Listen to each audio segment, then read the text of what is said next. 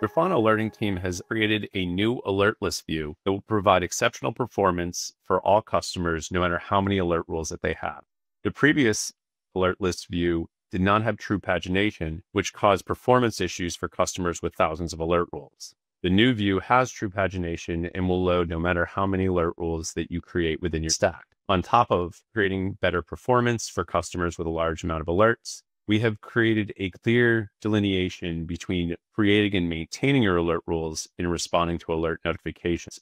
We've made this page more interactive for creating and maintaining your alert rules by being able to view your alerts within your alert group.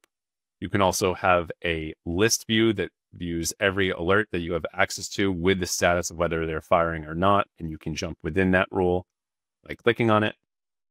Users will notice that the firing alert information, the alert notification triage information on this page has been removed.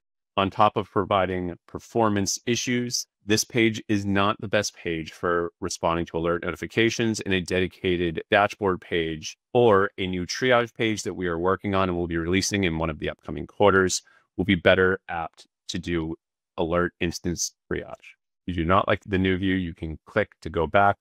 The toggle is only available for paid Grafana customers.